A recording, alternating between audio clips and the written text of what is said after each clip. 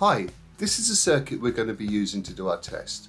We've got a power supply, and the test is all about finding the output impedance, or if you like, the internal resistance of the power supply.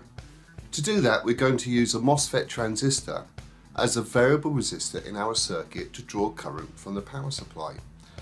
Now, bench power supplies have a very low output impedance or internal resistance, so we're going to need to draw a significant amount of current from the power supply in order to be able to get anywhere close to testing its output impedance. This type of MOSFET transistor can, in theory, conduct between 20 and 30 amps, but if you're going to get it to do that, you need to mount it on a heatsink, and that's what I've done in the circuit. You'll see we put it on a heatsink, and that heatsink is immersed in water, but not the MOSFET transistor. To get the MOSFET transistor to switch on, we effectively need to fulfill three conditions. One condition is that the source connection is connected to the ground or negative of the power supply. The drain connection, the middle connection, must be connected to the power supply positive. And the third condition is that for this particular type of MOSFET, we have a positive voltage between the gate and the source. Now, all MOSFETs are different.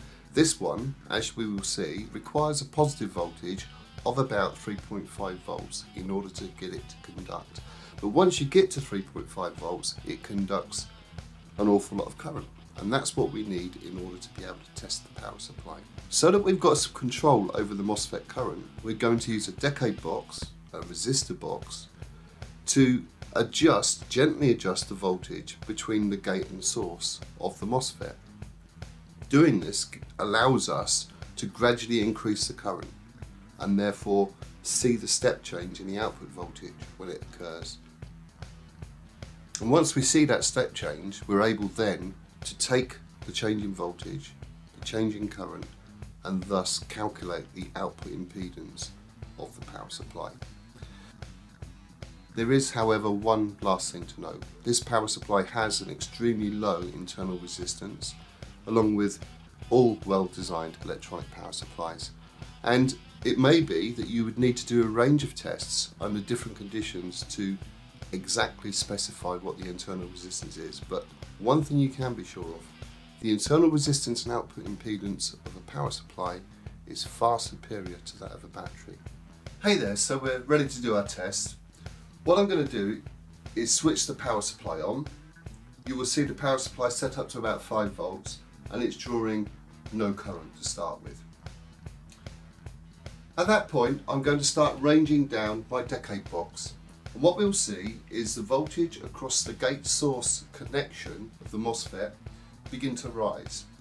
When that voltage reaches a certain tipping point, somewhere around about 3.5 volts, we're going to see current being drawn from the power supply.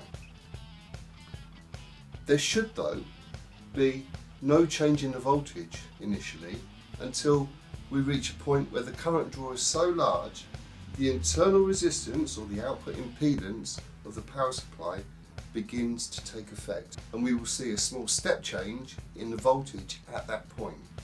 And when we see that step change, the current and the step change taken together can be used to calculate the output impedance of this power supply.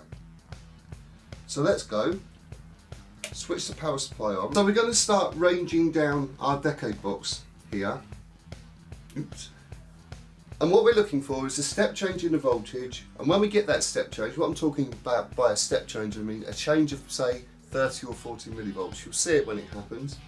We're going to measure the current, the change in current. At the moment the current's 0.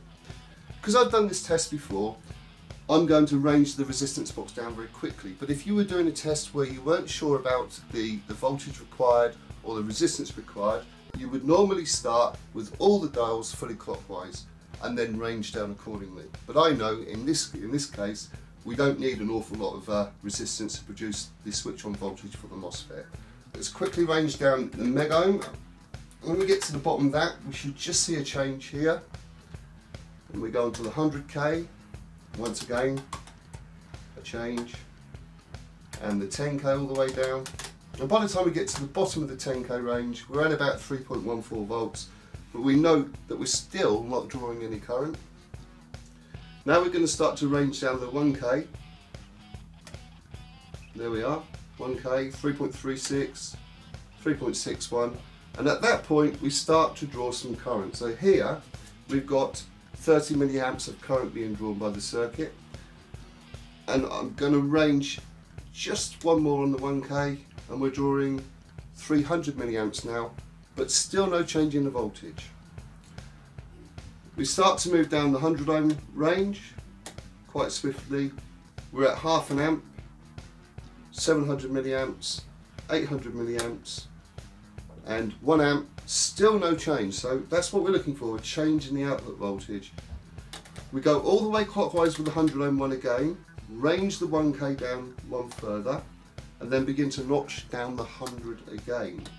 And we see the current rising, rising, rising, rising, rising, rising, rising, and there's the step change. Okay, we've got a step change now of about 50 millivolts. That's from 5.01 volts to 4.96 volts, and a change in current of 3.27 amps. So 50 millivolts, 3.27 amps. That can be used to work out the output impedance of this power supply.